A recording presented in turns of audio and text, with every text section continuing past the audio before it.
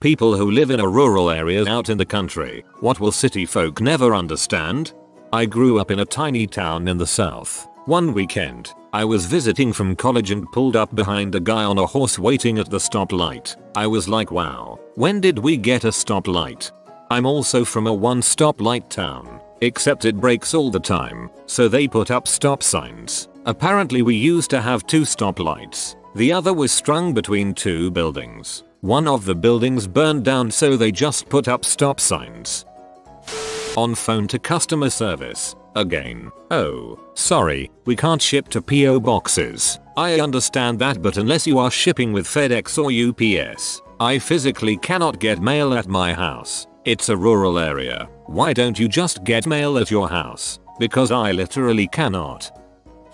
Traffic is almost never a thing. Waiting behind a tractor that's going 20 miles per hour. If he's a real lead-foot, totally is. And it always takes up 3/4 of the gravel road, so good luck passing him.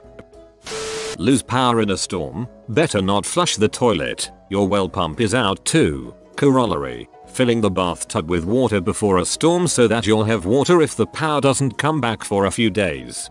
I honestly didn't understand that this wasn't a thing in the city until recently. I thought losing electricity meant you lose running water. I live in a small city now, moved here recently, and thought I'd have to buy water fill the tub before it stormed. I spend half my time in the middle of nowhere, half my time in the middle of a giant city, so I feel like I've seen both sides. What city folk don't understand is, you go grocery shopping in town on Monday, or whatever day. After Monday, you've now got all the food you're going to have until next Monday. Wednesday night, you get a strong craving for Ben & Jerry's cinnamon bun ice cream. Well, you're not getting any, because it's a half-hour drive into town and the only grocery store there closed at 6 o'clock. Forget to buy an ingredient you needed for a meal? Well, now you're having that meal without that ingredient, or you're having something from out of the deep freeze. But the flip side of this inconvenience is, you can go an entire day without having to talk to or interact with anyone. Yes, there is no, I don't want to eat this, I'll just order a pizza. There is nowhere to just go grab something to eat, unless you want to drive 30 minutes you're cooking or having a sandwich. It's nothing for me to drive 4 hours one way to get to see a specialist if I am having a health issue. I usually make the trip in one day. 8 hours of driving to see the doctor for one 15-minute appointment. There is literally nothing between the small place where we live and the next largest city 4 hours away. We always tell people that are passing through to be sure to make sure your car is full of gas, use the bathroom, and get anything you might want to eat or drink now, because there is nowhere along the way to really stop and do that.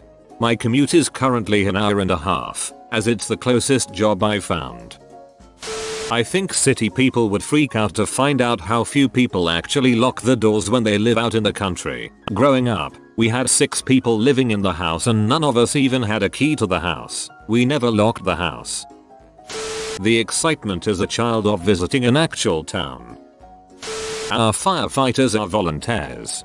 I grew up on a farm, and if there looked like there was smoke coming from a ways and none of your neighbors were burning off having a bonfire that you knew of, you got your truck with the rainwater tank on the back and headed in that direction until you found the fire, especially in fire danger season.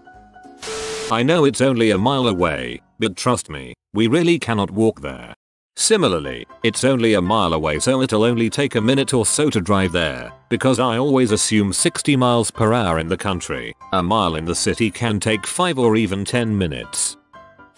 Our police department has such an uneventful life. One New Year's Eve when I was little, the police on the job had nothing to do, so they stopped at our New Year's party. The officers were showing us kids the inside of a police car and were just casually talking to the adults. After about 10 minutes, they finally got a call to catch a runaway cow. Apparently some farmer's cow got out and didn't know where it went. The police searched for about an hour and never found it. That was the only situation of the entire night. That not having a vehicle can literally not be an option sometimes. For any real groceries I have to drive over a hill at least 10 miles. There is no public transportation or ride sharing.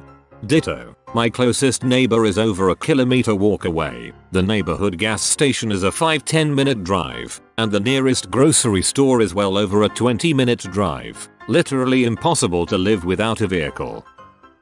2 fingers lift off the steering wheel every time another car goes by. Grew up in rural West Tennessee. My grandfather would get mad if people didn't wave back. He would say that he had wasted a wave. You never waste a wave.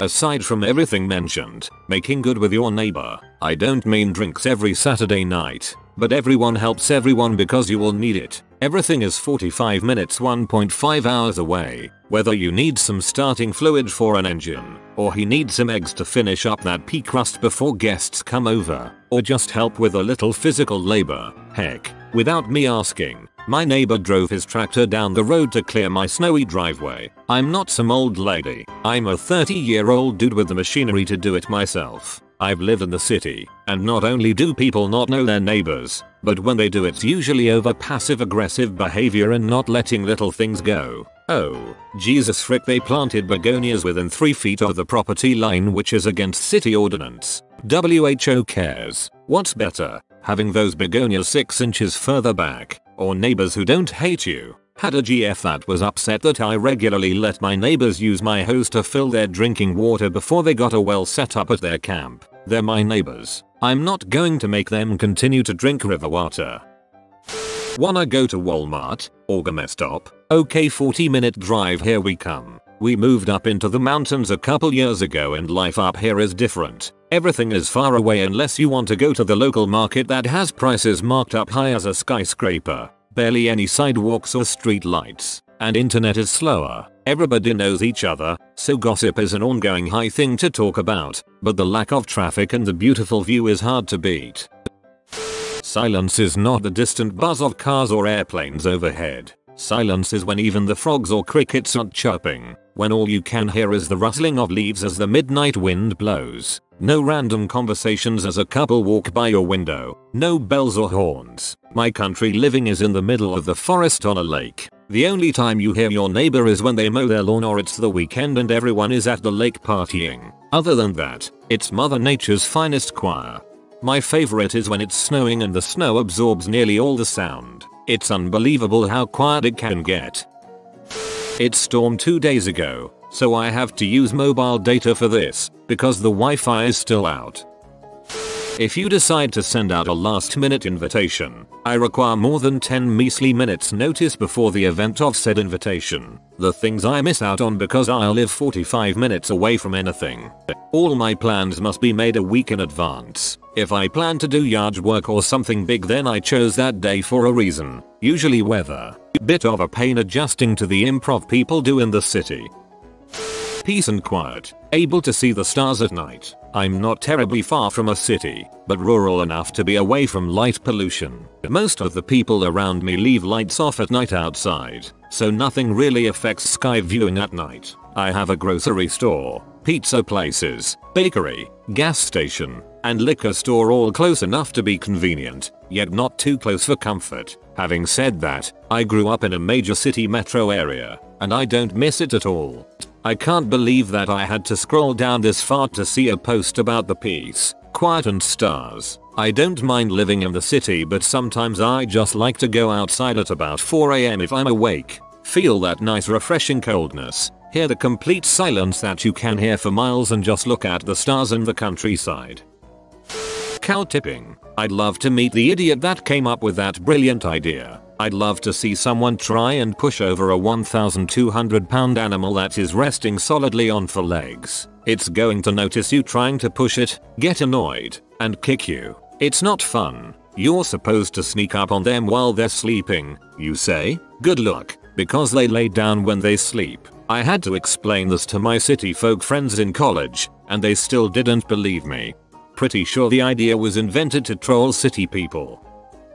11 PM is not an acceptable time to meet up for drinks. Sure it is, but it won't be at a bar. It'll be beers around a bonfire. That the clean fresh country scent is usually cow or pig crap. 10 miles isn't far away. It's a 10-15 minute drive. A gun can be owned the same way you own a shovel or rake. It's just another tool. Drinking water and sanitation are both handled on site and are your own responsibility to maintain. Internet connections suck. I live out in the country. I hear gunshots all the time. Something is always in season, or someone is trying to get a critter out of the yard. I don't really pay attention. The neighbor could be murdering his wife and I wouldn't think a thing if I heard shots from their house. Uber is not an option. Funny story about that. My buddy lives in the country on about 16 acres 40 miles or so from Indianapolis. He was at a bar in downtown Indy and got drunk. He found an Uber willing to drive him home for only $40. He tipped the guy an extra $20 plus took him for a ride on his ATV when they got to his house and burned one with him. Made a friend in the process. Gunshots. Men, it's a nice day out. Of course they are out shooting. If someone needs help, you help them. It doesn't matter if it's inconvenient or even if you like the person. You just help them because sure as crap you're going to need their help sometime. There is always that one cow from that one dude that always escapes to wander the roads at night, and it's 2 AM. Some cop or passing driver wakes you up, asking if that's your dumbass cow standing in the road. Then you have to call your nearest neighbor to call that one dude to get his freaking cow out of the freaking road again.